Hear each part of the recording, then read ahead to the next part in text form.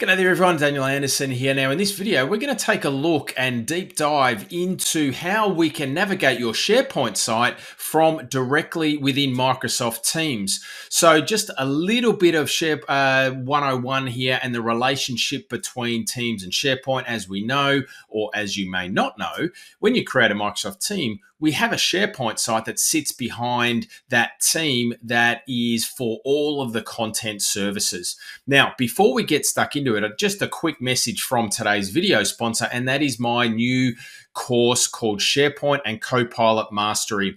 And the topic of this actual video came from a question from one of the students from one of the lessons about why the breadcrumbs only appear in the general channel. So that's what we are answering today. Now, if you want to have a look at the course, head over to danielanderson.io/course. We are still, at the time of this recording, open for early access, and you will receive the Founders Pass, and that will give you a one-to-one call with me to talk about all of your strategies and implementation issues or things that you're trying to achieve with SharePoint or Copilot.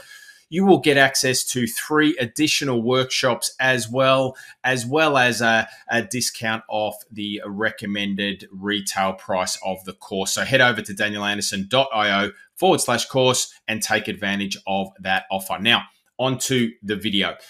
We can see here that I'm in a Microsoft team. I'm in a team called Retail. Now, I'm in the general channel here. So this team was created a little while ago. So we've got this general channel.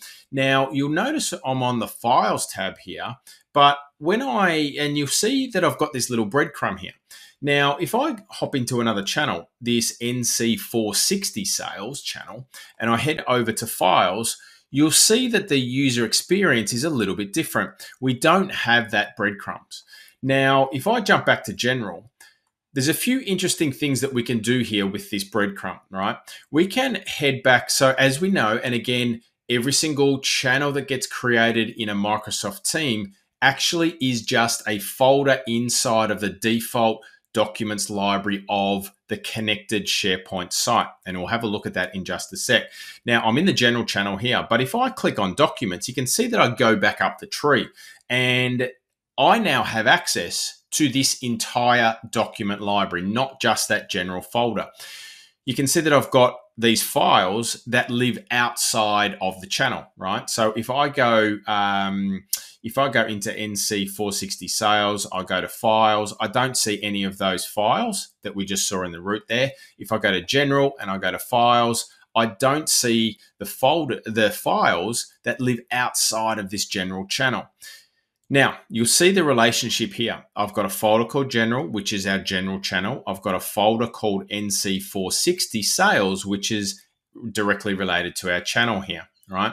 Now, we might also have additional document libraries.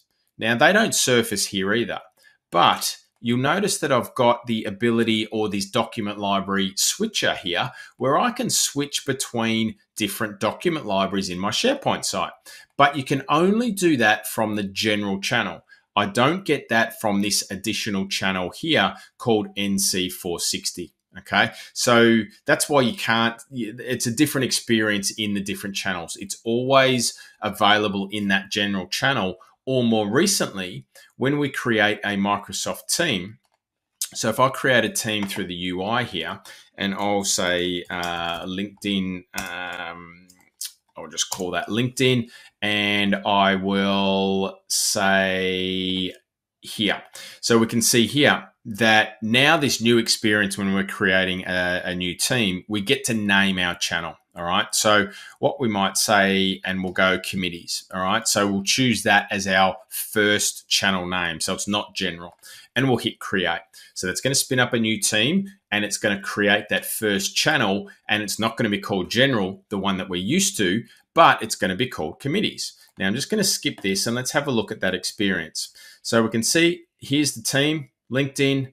Committees is the general channel. Now I can still add different channels here if I want to, and I'll say, let's just call this one meetings. We'll keep this as a standard channel. We'll hit create. Now the same experience applies with our breadcrumbs and our document library switching. All right. So if I jump into committees, I'll go to files. you can see when this loads that we've got that experience here in this first channel, but it's not the general channel because we've named this first channel committees. All right. So it's always available in that first channel that you create, not from the additional channels. All right. So I hope that brings you some value today. And the course, reminder, danielanderson.io/course. Head over there, have a look, and I look forward to seeing you in there. Thanks for watching. See you in the next episode.